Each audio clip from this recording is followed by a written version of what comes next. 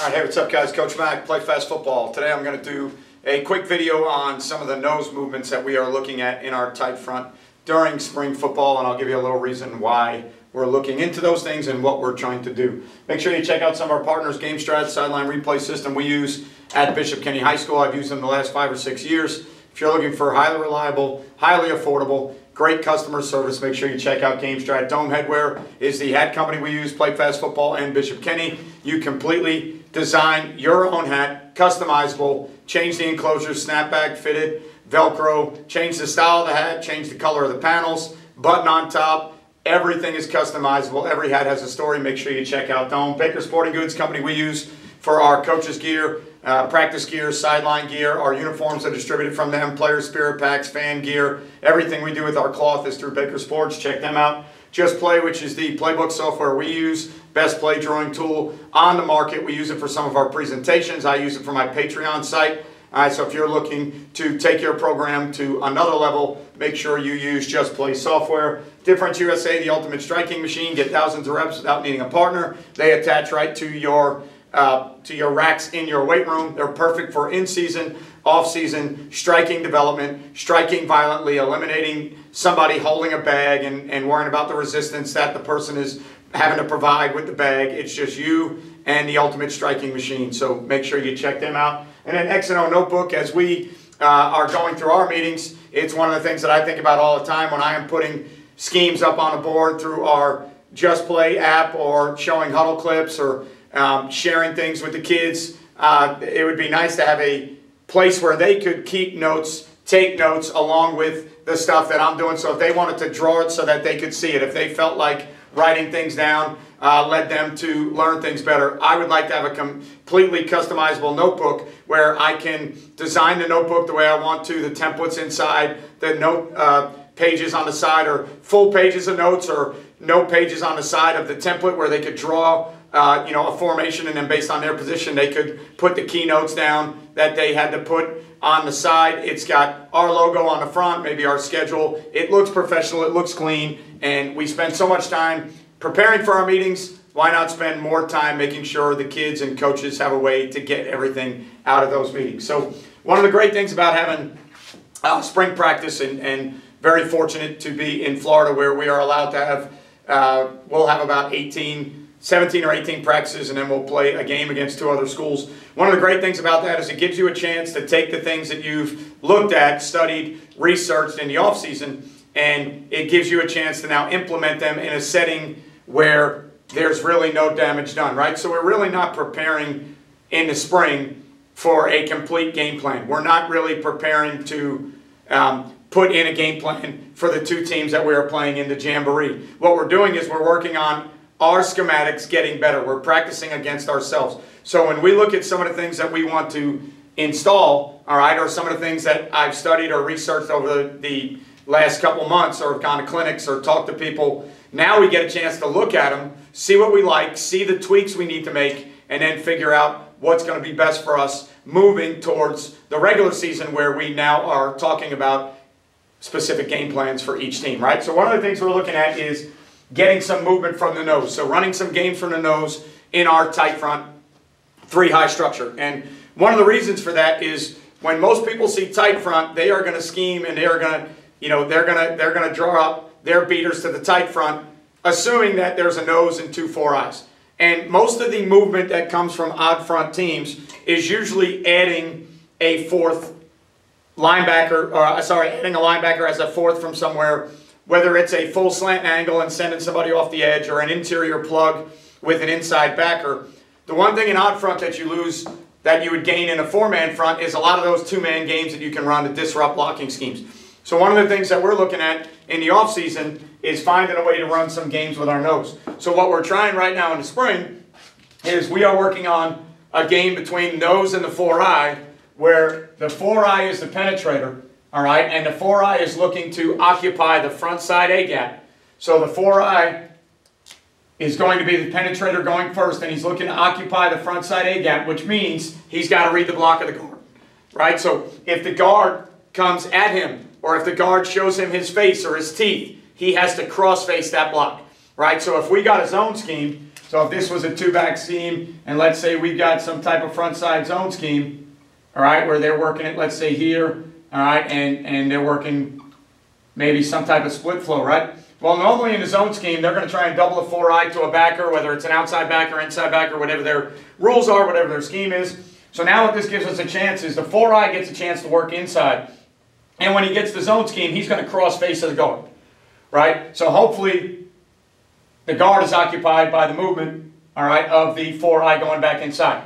If the guard is not used to seeing the 4-eye move, then sometimes what we're going to get is the 4-eye clean across the guard's face, all right? And then hopefully if they are not full chaining the whole thing, hopefully when the guard does that, the center is occupied by the nose, all right, even though the nose is going to move, which is going to disrupt the blocking scheme. Right? So the 4-eye on any blocks out is going to have to cross face.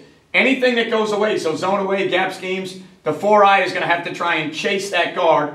And if he can't cross the guard's face, obviously with the guard moving away, then he needs to use the guard's body to occupy the A-gap, right? So there's two ways to play a gap, your body, the offensive player's body. If we're moving to the A-gap and that player is moving away from us, we need to be able to put his body in that A-gap. The toughest one for us, all right, and this is where we are trying to figure out based on formations and schemes. The toughest one for us is when we get pulls and we're looping the nose away from the pull and we get the back block of the center.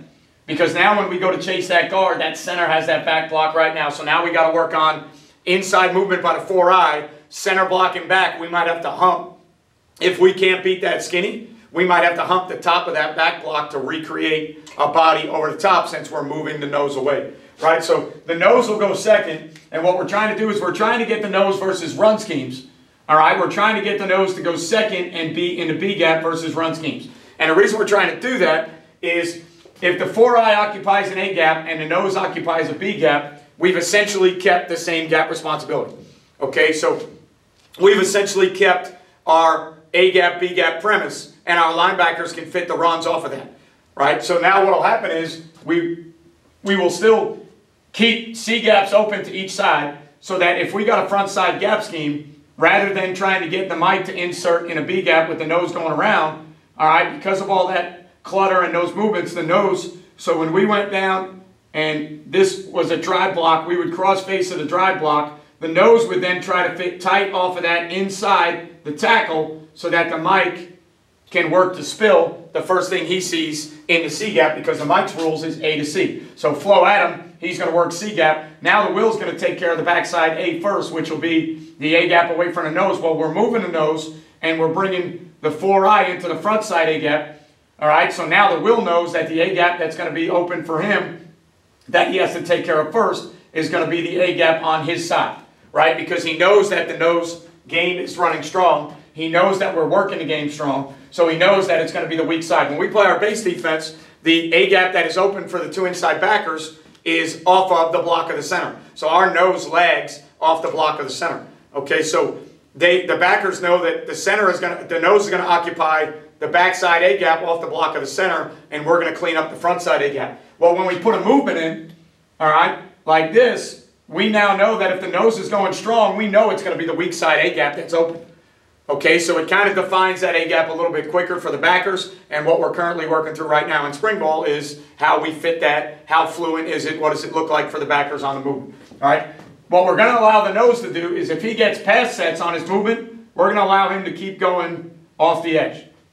All right, and the reason for that is we feel like it's a little bit more of a natural movement if he gets a pass set for him to continue to rush off the edge rather than trying to snap back inside of that pass set of the tackle. Now, that's what we're trying to teach. It's feel versus real.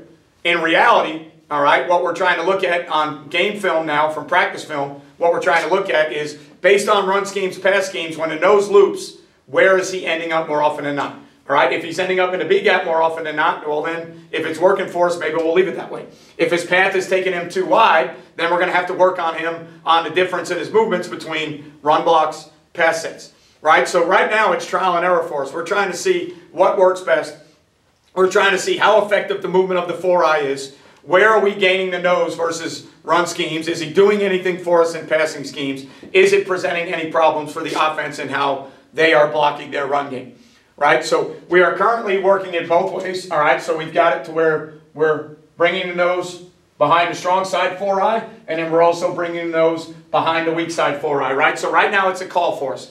It's a call that we are making, and we are declaring whether we want it strong or weak. What we're trying to figure out is, do we like it to the back, away from the back? So in other words, based on where the back was set, and based on the runs we're getting from where the back is set, do we find out that we like to stunt more with the nose looping to the side of the back, or the nose looping away from the back? So what we're going to do is we're going to take our practice film from the spring. We're going to see the runs that we saw with the stunts that we're on. We're going to see where we gained the most advantage of the 4i moving inside.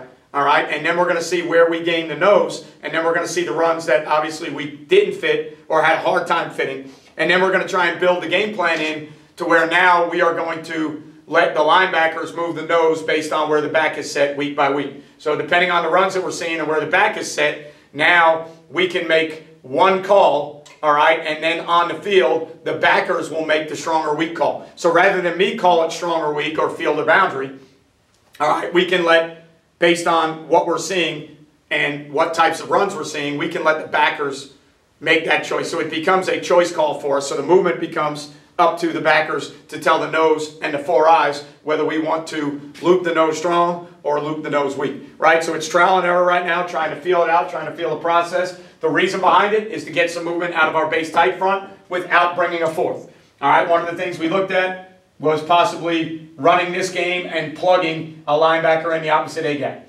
right? So maybe if I ran this game on the strong side here and I plugged the Mike in the weak side A-gap, and now that cleans up both A and B gaps, and it lets the Will run C to C both ways, right? Because our linebackers are active. We like them running. So that's one of the things that we looked at. We decided that in the spring, we are not going to plug anybody, and we're going to let these two kids, who are two of our better football players, we're going to let them run and see if they can clean the fits up based on open windows, all right? And based on fitting open windows, scraping closed windows, or scraping doors, however you want to look at it, fitting an open door, scraping a closed door, however you want to look at it, whatever your terminology is. We're going to see if our linebackers that run really well, if they can fit these runs off of this movement. Where really, for me, two things I'm really trying to see.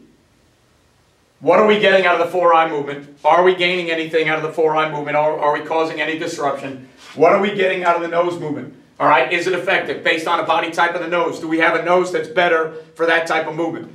Okay, so again, trial and error, working on things in the spring, trying to figure out ways that we can use the nose more in our tight front and the 4i's more in our tight front, because what we have found is in our tight front, when it's static, people are constantly drawing up the beaters, drawing up the things that they like. So we want to be able to present some movement in our tight front, be able to make sure that we can do a little bit more out of our tight front. We do pressure. We have 5-man pressures and 6-man pressures and some other things. So we don't just sit in the tight front, but always trying to find a way to protect our base. So that's what we're doing in spring football. We get a chance to work on it now. That's the area where you want to look at it. You want to get your reps on film, get your practice reps where there is really no harm involved, because we're not worried about a game plan. It's not like this is part of a specific game plan and that week we need to make sure that it's right or we're going to waste reps. All right, we don't have a game for another 3.5 weeks, and when we do play, it's a jamboree. Not really concerned with the overall game plan. We're trying to get our defense better, trying to get reps, trying to get our kids comfortable, and then we're trying to figure out what our kids can do, right? So we're trying to figure out which 4i's can move, which 4i's are better at moving, which noses can move, who's better at just being a 2-gap nose, and who's better moving a little bit. So trial and error for us, feel versus real, see what it looks like, what we think it looks like, and then see what it actually does in live settings, all right? So hopefully this helps you guys out if you're a tight front team or an odd front team, and it helps you figure out how to build some movement in that's more than just your standard 5-man, 6-man pressures, all right? So appreciate you guys for following Play Fast. If you are not a subscriber, make sure you subscribe, turn the notifications on, ring the bell. You know every time we do a video, every time we go on YouTube Live. I may jump on YouTube Live this weekend. Thumbs up, thumbs down if you like the content. Don't like the content, leave a comment. Every comment that I see, I try to respond to on my end. This Thursday, a week from tonight, we will have another virtual clinic going on. There's going to be a slight adjustment to the schedule. Supposed to have John Walford, NFL quarterback, speaking, but NFL offseason has popped up again, and John will be busy next Thursday doing some things with his NFL career. So I'm going to have to replace John. I don't know what I'm going to replace him with, but there will be a clinic Thursday night, next Thursday, May 11th, 8 p.m. Eastern. It's a Zoom call. Everyone is recorded. Everyone that I record, everybody that attends the clinic gets a copy of the link. We've done 4 of them so far. All of them have been really good. People that have been there have enjoyed them. We've also been able to send a link. So if you're interested in that, make sure you email me, sting8740@gmail.com. Again, I don't know exactly who the speaker is going to be yet. I've got to book one in the next week. John has agreed to speak in July when the NFL dies down because right now it's just too hectic for him, and I really want him to speak. He's going to be a great speaker, really knowledgeable guy, great football player, great quarterback. So I definitely want people to hear that. It's just not conducive right now with the NFL schedule. So again, next Thursday there will be a clinic. Look for it on Twitter or the next YouTube I do. Look for me telling you who that's going to be. Not sure if it's going to be offense, defense, position-based, scheme-based. Not sure yet. I'll find a speaker. I'll fill it up. If you're interested in that speaker, email sting8740@gmail.com. Thanks for everything you do for Play Fast. Hope everything is going well out there. Remember, you won't play well till you play fast. See you guys next time.